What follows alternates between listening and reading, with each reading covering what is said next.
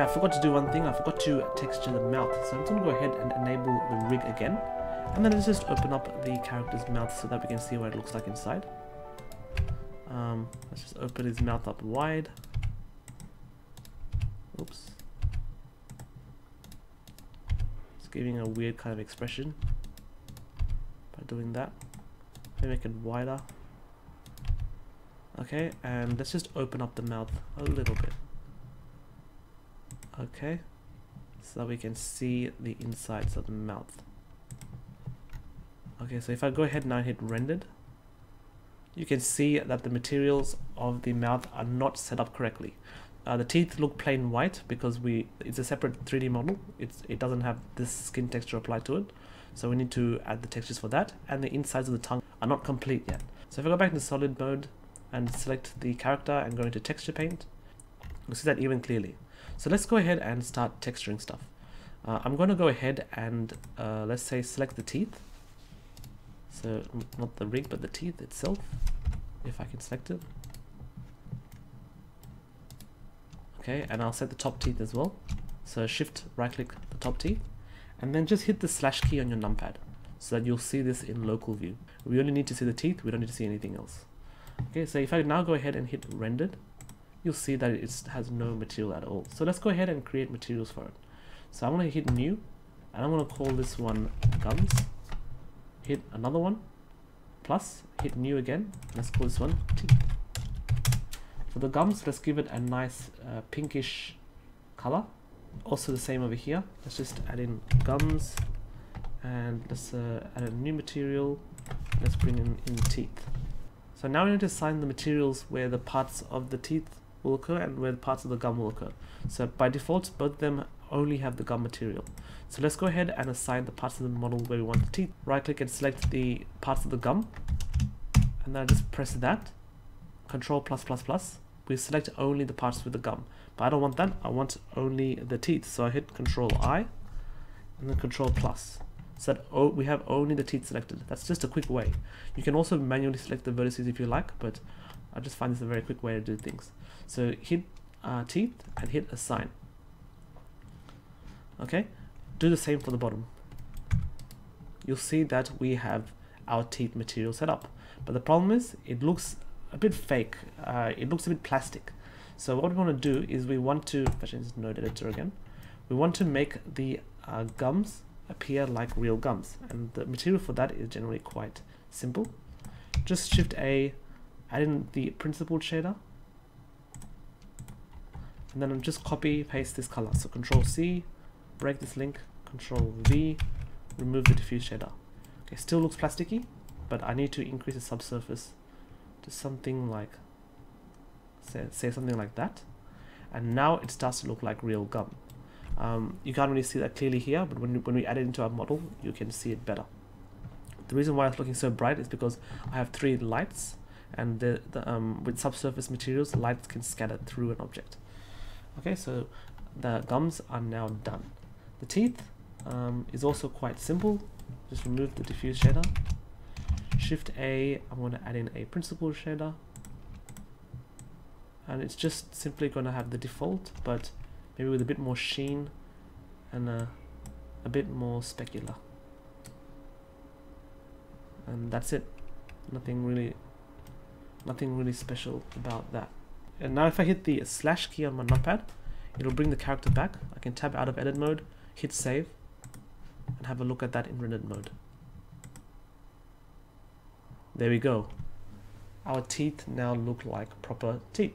We now want to paint the insides of this character's mouth pretty much with the same color as the gums. So of course I can go ahead and select a color. To select the correct color, I might just go to the teeth, select the gums, and we hit Control C on that base color to copy the color. And now let's go back to the character texture, and over here Control V. Okay, and let's just add that to the palette. So now we're going to paint the tongue and the insides of the mouth this pinkish gummish color. So this gives me a good chance to show you how to paint on the 2D canvas instead of just the 3D model itself. So right now, if I paint directly on the 3D model, you can see that our textures are being applied, but it's very, very difficult to paint everywhere onto the inside of our model. Like I can't seem to paint behind the character's tongue. And I want to be able to capture every part, like the bottom of the character's mouth and things like that. So instead of doing that, I can actually paint directly onto the 2D canvas, into the image. And that is one effective way to help us paint in areas that are difficult to paint on the 3D model itself. So it's always important to get a good UV unwrapping. So to actually paint on the 2D canvas and have it reflected onto the 3D model, just change this from view to paint mode.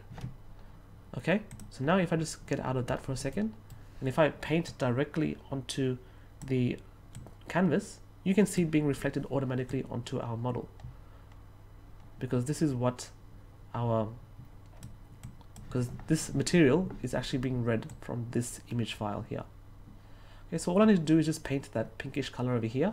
Notice I'm adding a bit of a bleeding over the edges over here. I'm using my mouse to paint, by the way. The reason I'm doing that is because I don't want the pressure sensitivity from the pen. I want a solid color.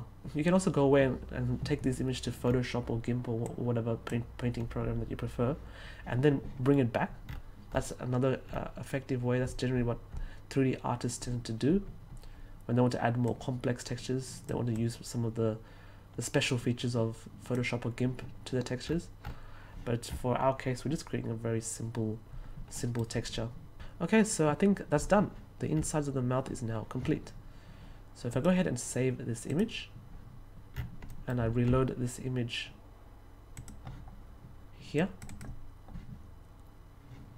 So let me go ahead and save as image. Maybe use the skin texture.jpg. Then reload the JPG. There we go. That's looking good, but one problem is that we want it to look gummy, just like the gums of our teeth. So we need to set up just the inner parts of the mouth to have this gummy material, whereas everything else has the normal skin texture. So to do that, let's go ahead and hit the plus. And I just want to call this one maybe a new material. We'll call it the inner mouth. And we're going to copy the same kind of node setup as the gums. So I'm just going to go ahead and select the teeth. And I'm just going to go ahead and copy that, Control C, and go back into the skin. Remove this one, Control V, and stick that into the surface. And at the same time, I'm just going to go ahead and go to texture, image texture. And I'm just going to go ahead and reuse the skin texture image. So if I can open that one, just plug that into the base color. So using our original skin texture that we painted, we plug that into the principal shader, which will give that nice gummy look, and then we put that into the surface. So now we need to define which parts of the skin will have the inner mouth and which parts of the skin will have the total skin texture. So obviously we're going to define the inner parts of the mouth to have this skin texture. So to have this inner mouth texture. So I'm going to go ahead and select this loop. And then I'm just going to go ahead and hit plus, Control plus, Control plus, Control plus. To select just the inner parts of the mouth, Control plus. And oh wow, that's pretty perfect. It's actually selected every part of the mouth that I want to have this gummy kind of material. So go ahead and hit assign. And now the highlighted part of this mesh will have this inner mouth gummy material, and the rest of the model will have just the usual skin material. So if I just tab out of edit mode and then press save and then hit rendered, there we go. The inner parts of the mouth now have that gummy kind of material. So that's pretty much it for the texturing and shading of the inner part of the mouth and teeth. If you'd rather just get the completed 3D model, please click on the link below. And also please subscribe, like and share, and I hope to see you in the next video.